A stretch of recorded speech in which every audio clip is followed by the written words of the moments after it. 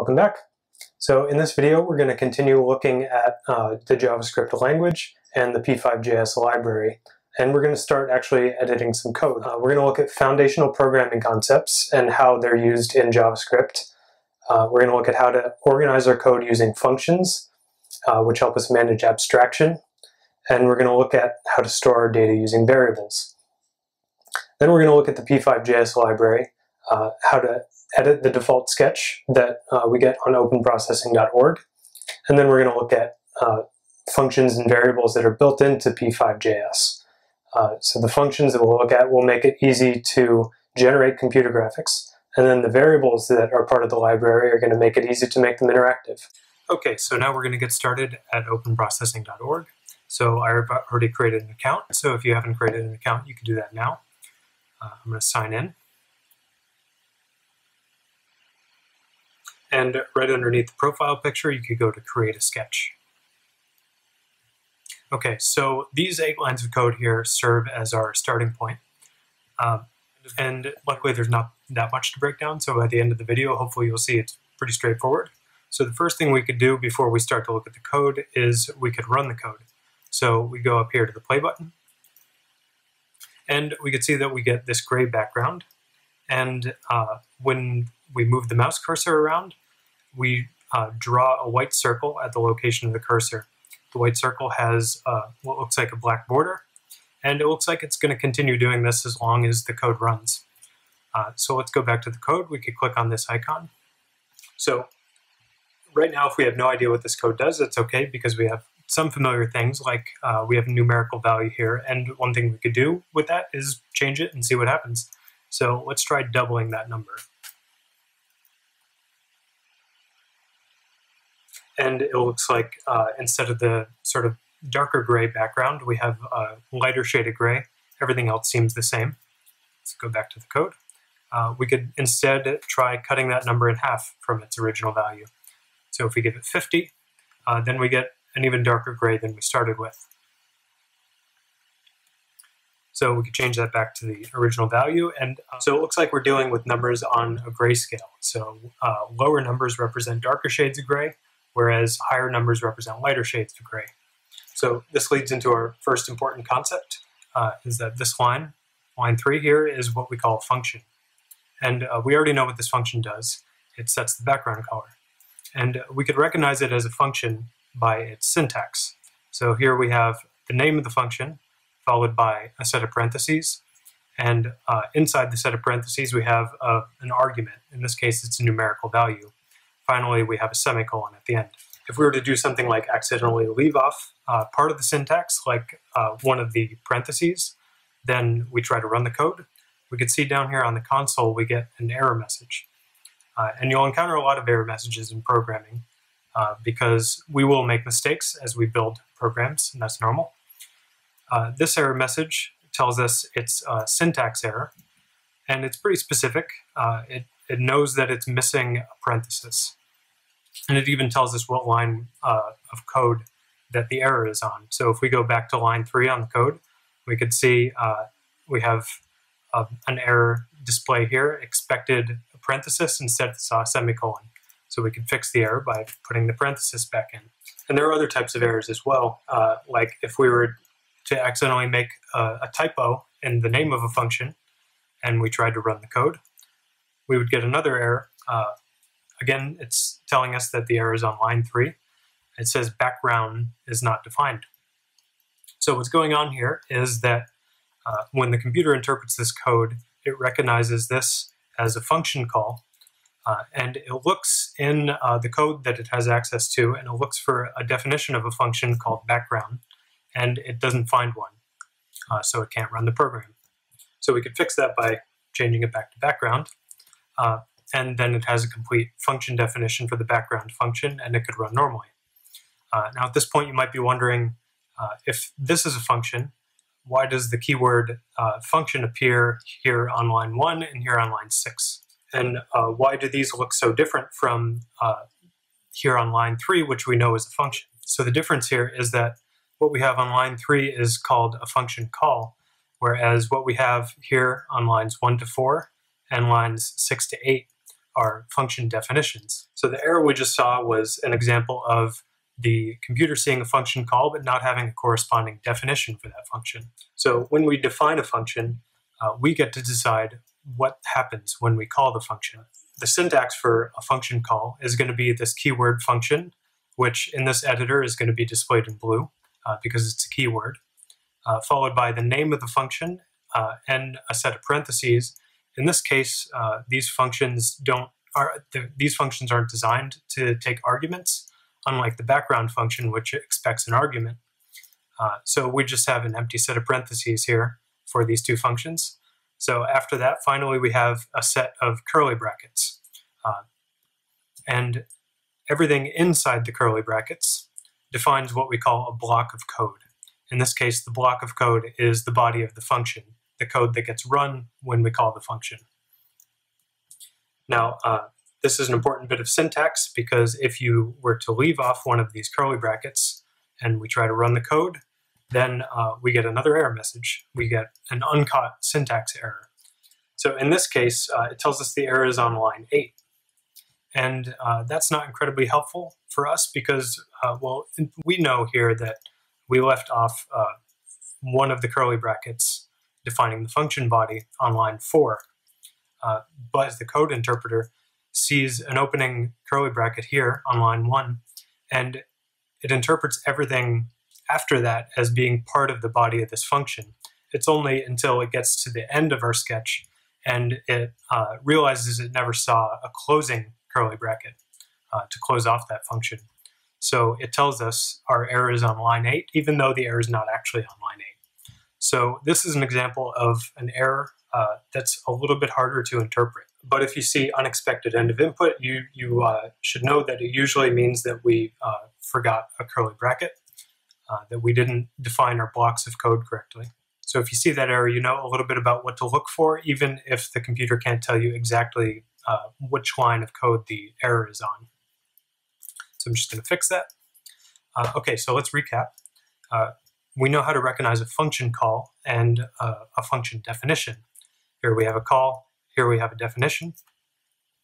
But you might notice that we never call these functions setup and draw, and yet the code still works. And that's because these functions setup and draw are special functions in the P5JS library. Setup gets called once when we press the play button and the computer runs the code. And draw, you might have guessed, is a function that gets called over and over again. These being special functions have to have these names, setup and draw. Otherwise, P5JS doesn't know what these functions are supposed to represent. So if we were to change the name of the draw function to my function, for example, and we tried to run the code, then it would no longer be drawing anything because it doesn't have a definition for the draw function. Only when that function is called draw does it work according to its design. Okay, so background is one of the functions that we're using. We know a little bit about how that works. So let's look at this function ellipse. Now, you might notice that this function has 4 arguments instead of 1 argument. And that's going to vary function to function. These functions are both part of the P5JS library and they have different designs. This one happens to expect 4 arguments. So if we were to change one of these numerical values, let's double this value, change it to, from 20 to 40 and run the code. And it looks like we get this proper ellipse shape now, and it's wider than it is tall. So we could go back to the code. And if that represents the width, maybe, then we should guess that this probably represents the height. And we could run that. And then we get an ellipse that's taller than it is wide.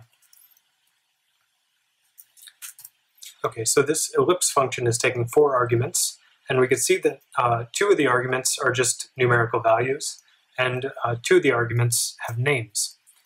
Now, we could probably guess that these represent the coordinates, like the location of the circle.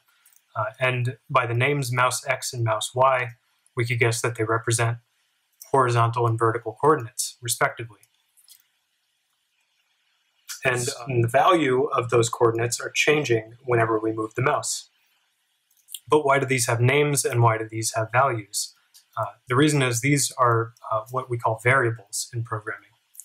So we can find out what the value of a variable is if we don't know by, for example, using the print function. So let's pass mouse x to the function print.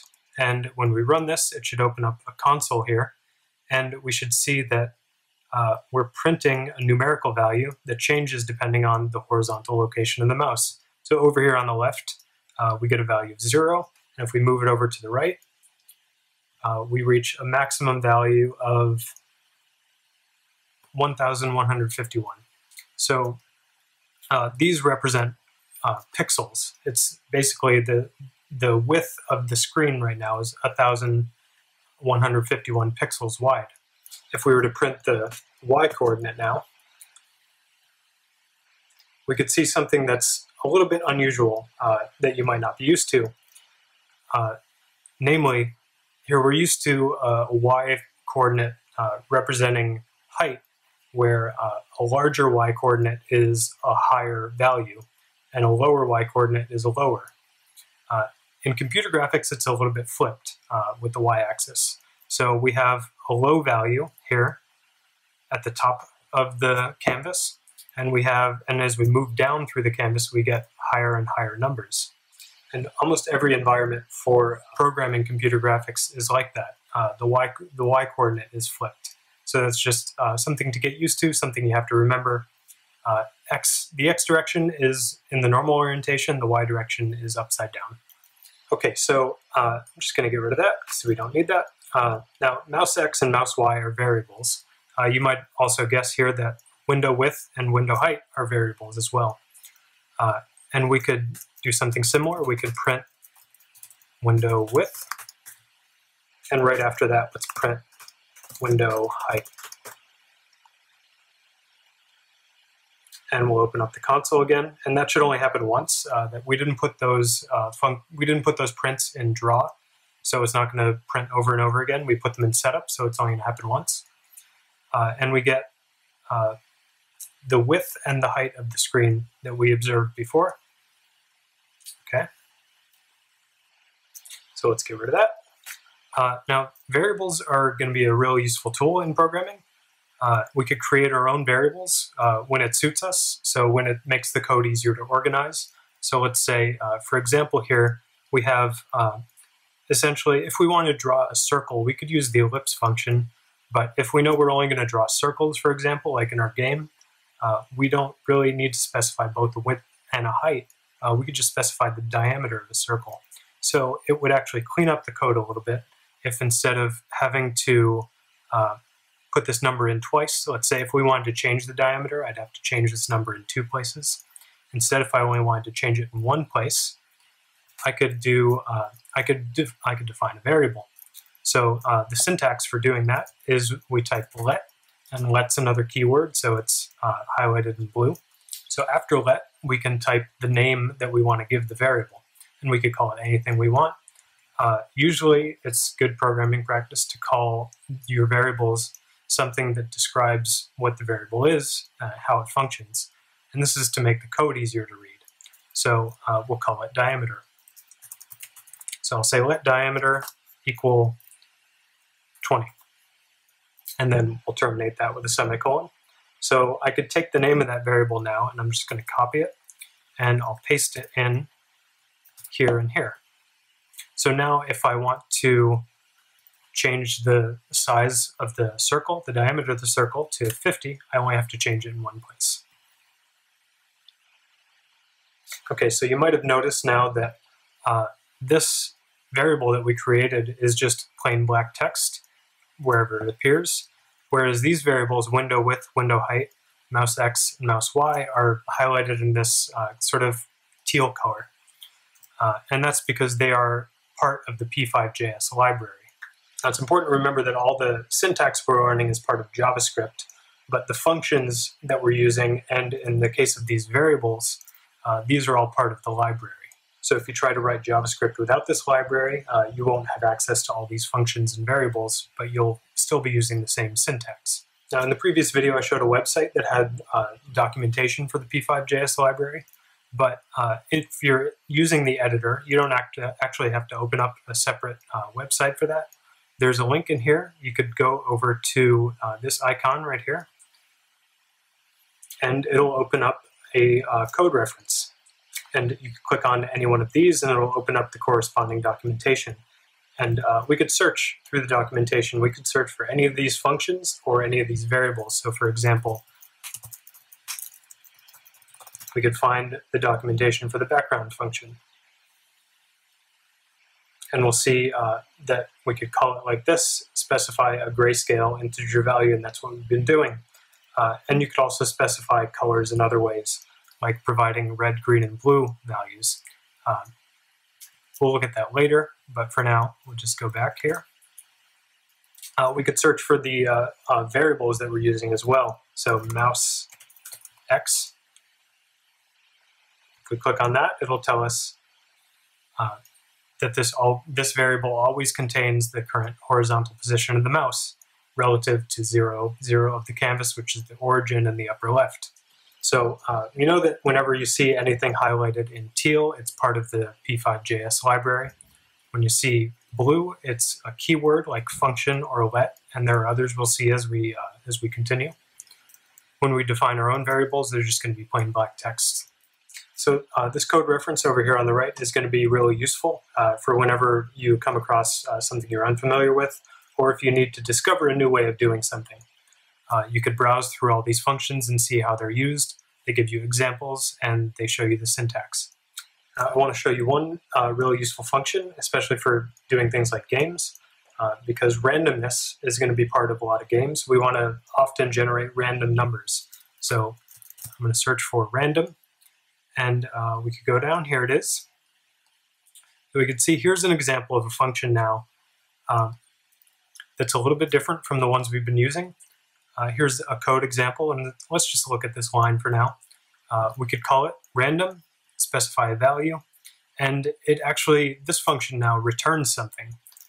We could define a variable to hold the return value of this function. So it's going to generate a random number. Here we go. If we give it one argument, it's going to return a random number from 0 up to, but not including that number. So let's try something. Let's try, instead of giving it a fixed diameter of 50, let's create a random diameter between 0 and 50. So we see that every time it draws a frame, it creates a new random diameter. Okay, so the last important thing I want to show here is that we saw that in the setup function, we have two functions that should run only once. Create canvas gives us a background to draw on, and the background function sets the color of the background. We saw that in the draw function, we do whatever we want to happen over and over again. So if I take this call to background and I cut it, and I paste it right here, right above the ellipse function, and I run it, we could see that we only ever see one circle at a time, because that call to the background function overwrites anything that was previously drawn on the last call to the draw function. And it's sensitive in other ways to the ordering of the way we call these functions. So for example, if I were to put this call to background after the ellipse function, then we see nothing, because what's happening every time it draws the frame is it's drawing an ellipse, and then it's immediately overwriting that ellipse with a call to background, which clears everything out and sets everything to one color. So you want to be aware that anytime code is getting executed, it's getting executed in order, top to bottom. And certain orderings of functions are going to give you unexpected behavior. So you want to think through the process of how you want to draw every frame. Okay, to summarize, we learned how to use functions in JavaScript. And if we want to call a function, we have to call it by name, followed by a set of parentheses. And depending on how the function is designed, we might need to specify arguments, or we could leave them empty. If we want to define our own functions, we could use the function keyword followed by a set of curly brackets that define a block of code that represents the body of the function. And then we learned some functions that are part of the P5JS library that help us draw computer graphics. So we need to define setup and loop functions. Setup is going to run once when we run the code, and a loop is going to run repeatedly. In setup, we should create a canvas that gives us a background to draw on, and we could set the color of the background using the background function. And in our case, we only saw how to draw circles and ellipses using the ellipse function. We also saw that background and ellipse are sensitive to ordering, so we might want to clear the background on every frame. We might want to set the background only once at the beginning. It depends on what we want the result to look like. We also saw how to create variables in JavaScript using the keyword let. We also saw variables that are built into P5JS that are useful for telling us the size of the browser window, so that its width and height. We also saw these two variables that tell us where the user is placing their cursor, mouse X and mouse Y.